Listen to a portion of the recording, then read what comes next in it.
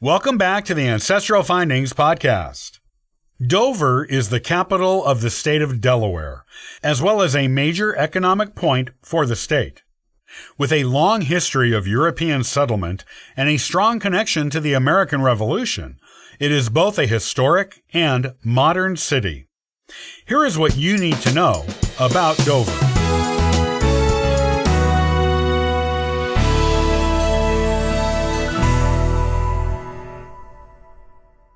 Dover is the capital city of the state of Delaware, as well as the county seat of Kent County.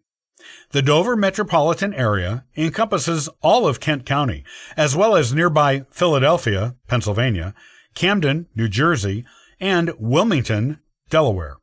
Named by William Penn after the city of Dover in the parish of Kent, England, the city had a little over 35,000 residents as of the 2010 census. The city was founded in 1683 by William Penn, with the intention of it being the location for the court of Kent County, which had been newly established at that time. Kent County was part of what was known back then as the lower counties on the Delaware River. In 1717, the layout of the town of Dover was officially established by the Delaware General Assembly, and the capital of Delaware was moved to Dover from Newcastle 60 years later. The rationale for the move was that Dover had a central location that provided it with safety from British raiders on the Delaware River during the American Revolution. The state capital was moved several times after that, temporarily relocating to Wilmington, Newcastle, and Lewis twice, before being permanently established at Dover in October of 1781. The Green in Dover, which is the city's central square, was the site of several American Revolution troop reviews, rallies, and other patriotic public gatherings during that time, and is still the most important part of Dover's historic district. The Delaware Supreme Court and the Kent County Courthouse are both located on the Green in Dover. Dover was a stop on the Underground Railroad during the time of slavery because it was close to Maryland, a slave state, as well as Maryland, Pennsylvania, and New Jersey, free states. A large community of Quakers who were abolitionists also lived in Dover at that time and supported the emancipation movement. While Delaware itself was a slave state until the early 1800s, Dover had only a few slaves who actually lived in the city. However, those few who were slave owners in Dover supported slavery and saw to it that the state kept it legal. Today, there is an Amish community just to the west of Dover that has 9 church districts and approximately 1,650 people belonging to it. The Amish came to Dover and Kent County in 1915. And there are several Amish-owned businesses there.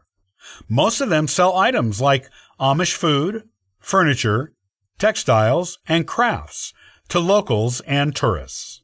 There is an Amish country bike tour there every September, which is one of Delaware's biggest cycling events.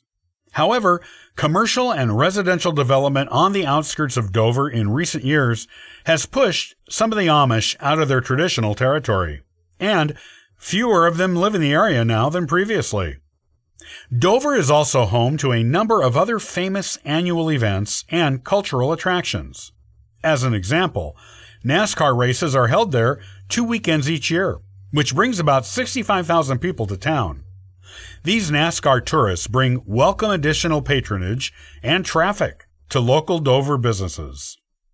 The Dover Downs Hotel and Casino has also increased tourism to Dover, and, along with NASCAR, has brought millions of dollars of additional income to Dover's economy. Other events and attractions in Dover include the Firefly Music Festival, which is held in Dover every summer since 2012. The Schwartz Center for the Arts, which used to be the Dover Opera House, built in 1904, hosted performances by the Dover Symphony Orchestra, ballet companies, and classic films until 2017, when its declining economic prospects forced it to close. The Children's Theater, Inc. of Dover and Kent County, which is a nonprofit theater group for kids, is located in Dover. The Delaware State Library is also there, as is the Delaware State Museum and the Delaware State Archives. All are open to the public for research and browsing. As one of the fastest growing areas in Delaware, thanks mostly to the city's low cost of living, Dover is the home of the state's largest employer, the state of Delaware. The state government's bureaucracy is located largely in and around Dover. However, since Dover is not the state's largest city, some of the offices of the state government are located elsewhere, such as the Office of the State Attorney General, which is located in Wilmington. Employment opportunities are an important part of the Dover economy. In addition to the state government, Dover Air Force Base is another major employer in the city. Kraft Foods and Procter & Gamble each have manufacturing plants in Dover. The Kraft plant is the one that manufactures Jell-O and has since 1964, while the Procter & Gamble plant manufactures Pampers Baby Fresh Wipes. ILC Dover is another big employer that makes fabrics for the military and space exploration. It is also the biggest and most important contractor for the Apollo and Skylab spacesuits, and is the spacesuit assembly plant for the extravehicular mobility unit of the Space Shuttle. In addition to these major local employers, Dover also has many local and national retailers and restaurants within its borders. The Dover Mall is the only shopping mall in the area. Dover has a pleasant climate that makes it attractive to visitors and residents alike. With hot summers and mild winters, temperatures there rarely reach extremes. In the winter, especially, the normally chilly mid-Atlantic state temperatures are moderated by nearby Delaware Bay and the Appalachian Mountains. There is little snow there, with only around 15 inches each season, and when it does snow, it is usually sporadic and light. Spring and autumn are similar to each other in temperature there, though spring is wetter than autumn, and autumn has the famous changing of the color of the leaves that people come from miles around each year to witness. Dover is a unique city with a long and interesting history that makes it the perfect location for the state capital of Delaware.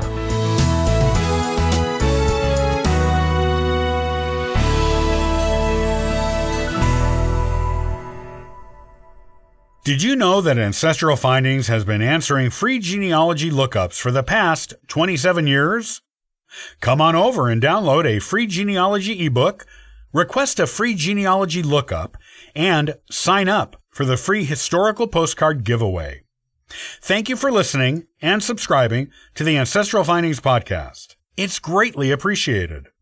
I hope you have a wonderful day and happy searching.